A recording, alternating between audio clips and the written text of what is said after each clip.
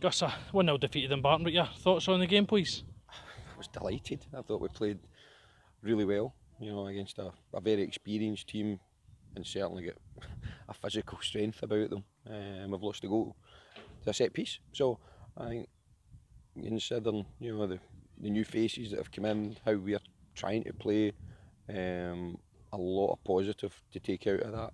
I'm very pleased. Took a wee while to get going in the first half, but once we found our feet, we were more than a match for Dumbarton, created plenty of good chances as well. I didn't think there was anything between the teams. I think that's the major positive that we take from it. You've only got to look at their squad, the experience that they've got in there. We're throwing on young players like Ali Miller and Calvin McGrory, and getting a taste of what it's like, which I call real football, beyond the reserves and development.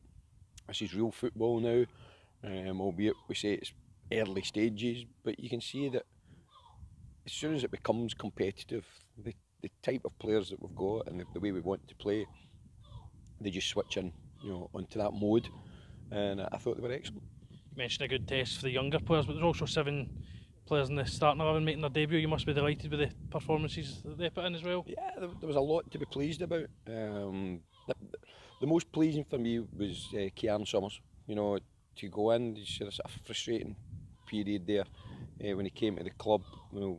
One thing after another, but you can see that he's worked extremely hard during the close season.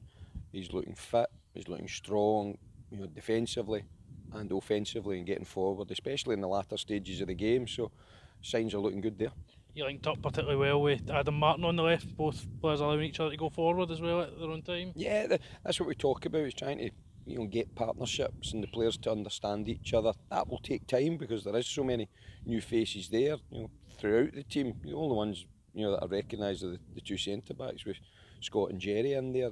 Everybody else is maybe just finding their way a wee bit, in terms of getting to know each other, both on and off the park. So tonight, a lot of positive, on the way they went about their business and tried to get something out of the game. And just spoke to Scott there and sent him at 24-year-old. He now finds himself as certainly captain tonight and one of the more experienced heads in the team. Is he only 24? Goodness sake, I thought he was about 34. No, he's been very patient. He's a fantastic leader. He works extremely hard. He's difficult because his shift pattern that he's work. But he's an example to all the players. Jerry's the same, in terms of he's played, in these levels of football for many years. But they're good examples for the younger players, to what's required. And they give us a fantastic foundation. We need them fit and available. So maybe look at Saturday, maybe change 1 or 2 things up to have a look at 1 or 2 other things.